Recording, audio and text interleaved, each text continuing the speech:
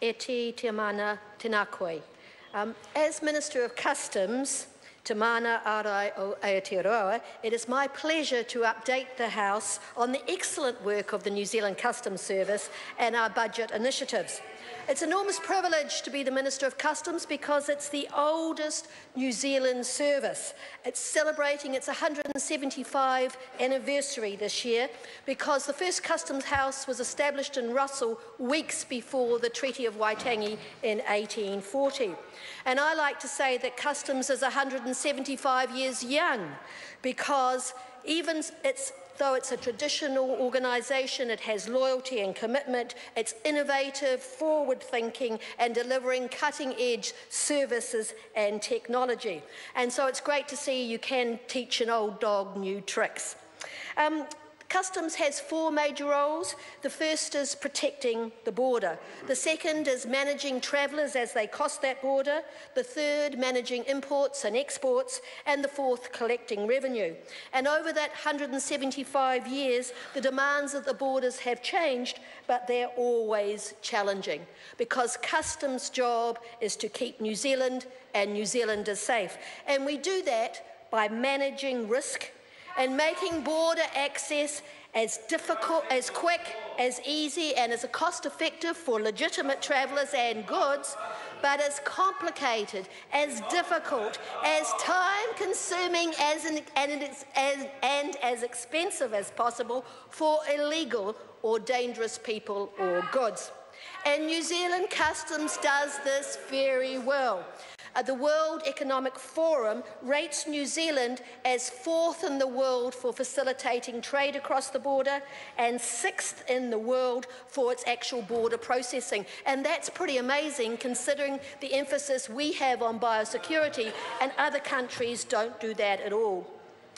Last year, 10.4 million travellers crossed our border, and those numbers are increasing every year.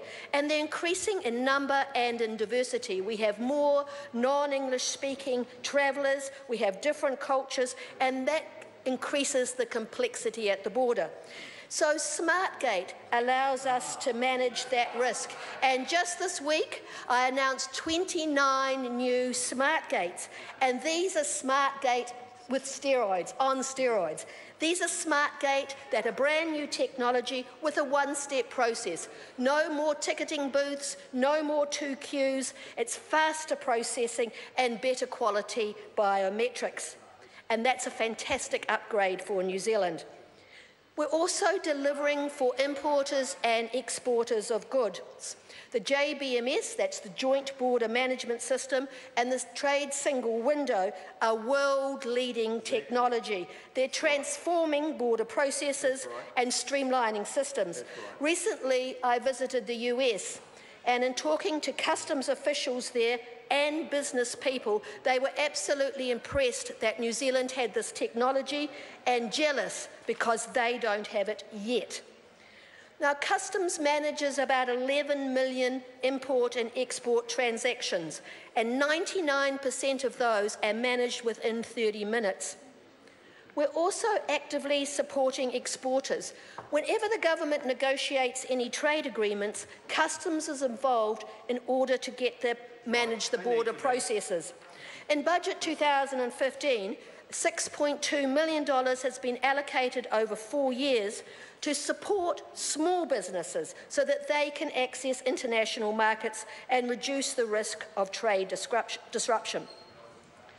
We're constantly challenged at the border by people who want to bring illegal or dangerous things into New Zealand. Smuggling drugs, offensive weapons, child pornography. So we need to be vigilant and we need to be one step ahead. And we do that by working in partnership with the New Zealand Police and with international agencies.